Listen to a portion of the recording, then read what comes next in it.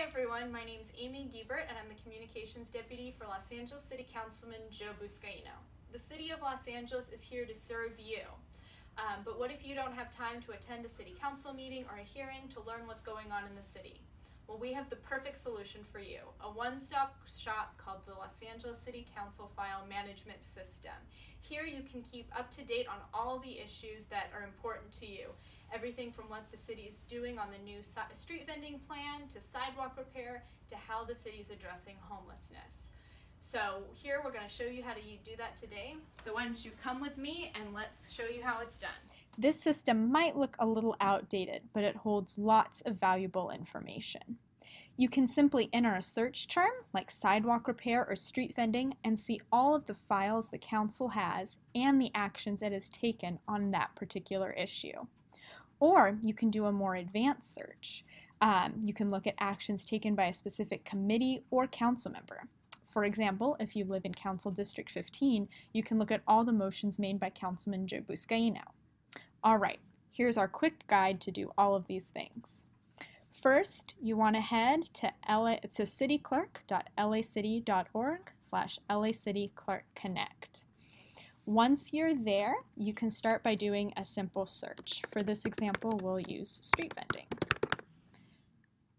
You click search, and this will bring up all the related council files related to street vending. In addition to searching a keyword, you can also search a specific council file number.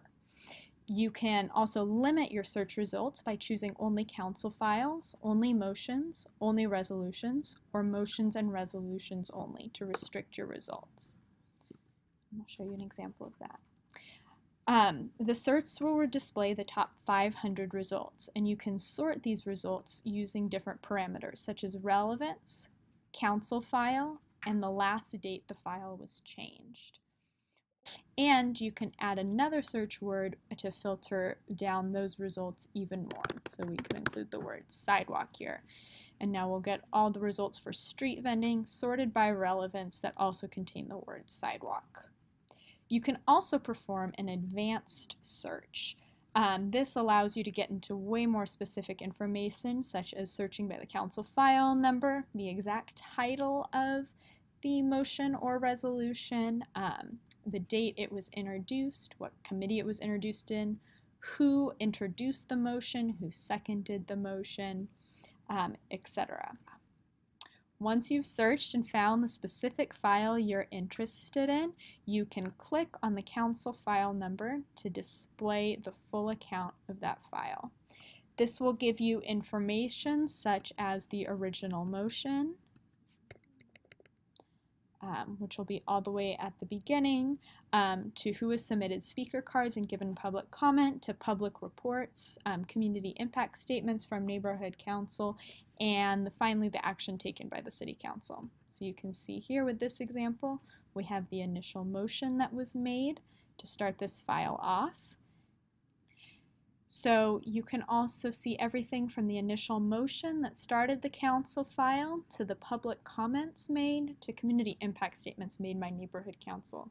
You can also see the final ordinance language and the action taken by the city council. In this case, you can see here the vote count on that particular item. And then also that information is displayed here by date. You can also sign up for email alerts to get updates on specific council files when a new change comes through.